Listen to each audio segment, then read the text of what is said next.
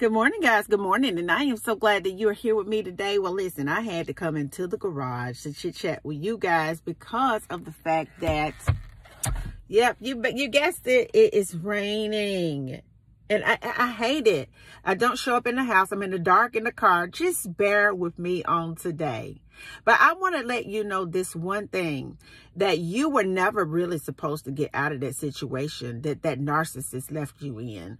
You were never supposed to get out of that situation that those abusers left you in. You got out, and they mad today because you got out. Not only did you get out, but through the blood of our Savior and through the power of the Almighty, God put you back together right in front of the people that tried to break you. Isn't it something when your enemy have to sit there and watch God bless you? You have entered a season not only of take it back, baby, but you have entered a season of restoration. I want to let you know that everything that somebody tried to come into your life to disrupt and destroy, you've entered into a season, a rebuilding season. And now the people who tried to stop you, the people that tried to block you, the people that treated you weird, the people that ignored you, the people that tried to prevent the highest version of you from manifesting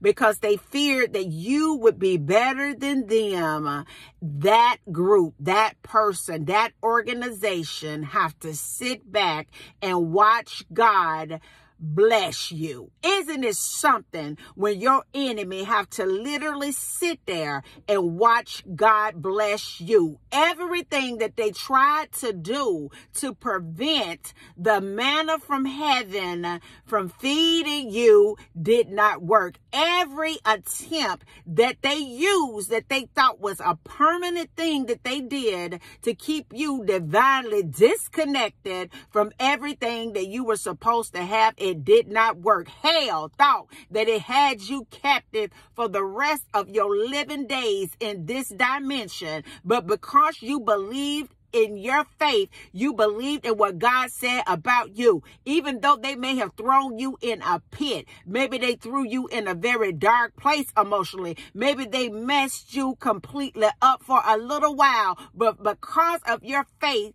and your consistency and your frequency and your lack of giving up, because you were determined to hold on in the midst of things not making sense in your life, now God is blessing you. God was saying, all I ever wanted was to see if you was for real about me. All I ever wanted was to see if you were really serious about where I'm taking you. All I ever wanted was the time in the pit with you so that I could develop you. All I ever wanted was for you to believe in the unseen things that I promised you. All I ever wanted was for you to develop a spiritual ear so that you could hear what the Spirit of the Lord is trying to tell you. All I ever wanted was to take you from the middle of nothing, from a barren place, to bless you so that I can get the glory. All I ever wanted, baby, was an opportunity to really get with you.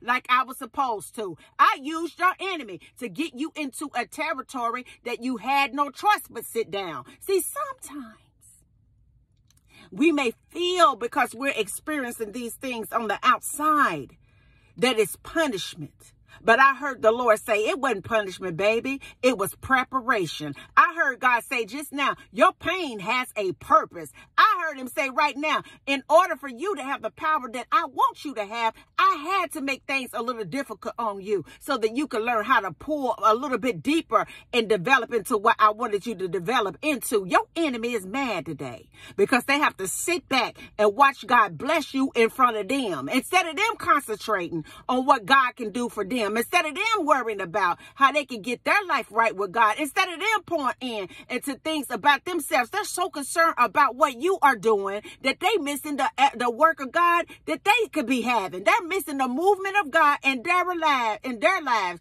because they are trying or have tried to destroy you. If they look at you stupid, let them keep on looking. If they act real crazy, don't even engage. If they try to block you, it ain't gonna even stop you, because what God has for you is for you.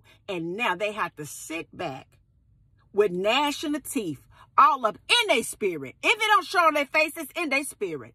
Because every attempt that they made to try to block your blessing and stop you and make your life a living hell, now they got to sit back and watch God bless you. And until the next video, guys, peace. Because God said, I'm going to get the glory, baby, even in the dark. All right, somebody. Bye now.